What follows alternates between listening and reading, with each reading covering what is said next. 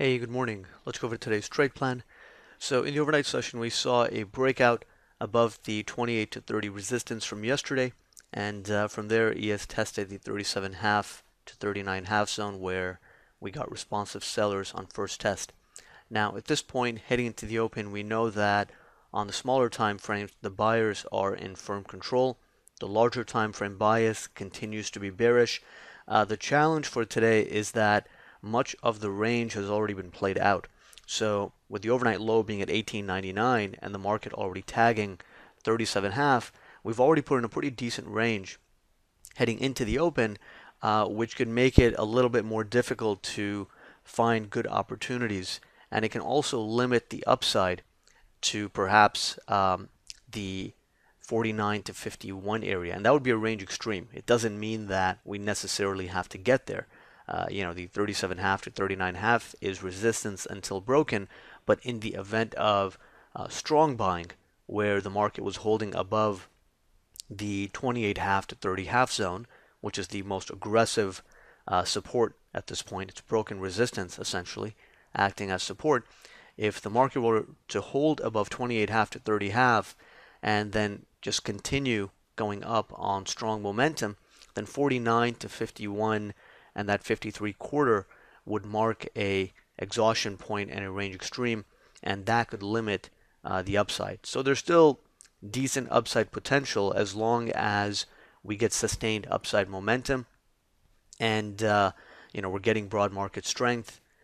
But like I said, the challenge with it is just that the range potential is questionable from here on out.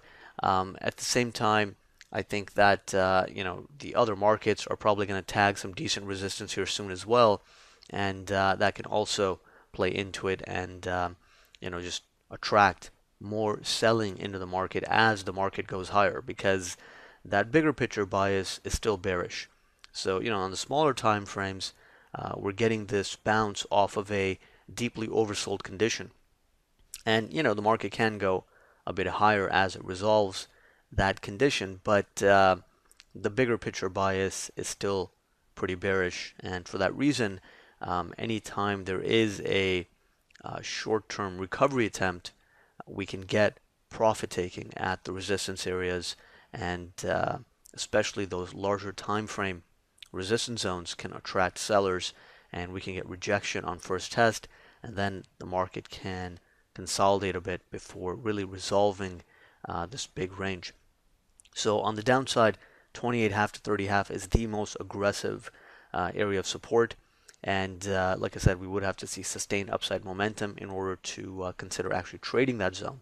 The more conservative areas to trade are lower at 22.5 to 24.5, the 20 support, and finally 13.5 to 15.5.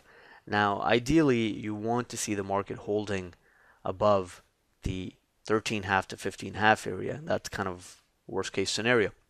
The ideal condition would be that the market holds above initial support, above 1920, and then we actually resume this smaller time frame uptrend and continue going higher. So in the event that we get a pullback off the open into the initial support zone into 20, that would be a good spot to look for a long setup. The only time that you would want to avoid going long at one of those areas is if we're getting a lot of sustained downside momentum and very heavy downside momentum, which would signal a failed breakout attempt. In that case, perhaps be more cautious. But that is an area, the 22.5 to 24.5 and 20, where responsive buyers can be active.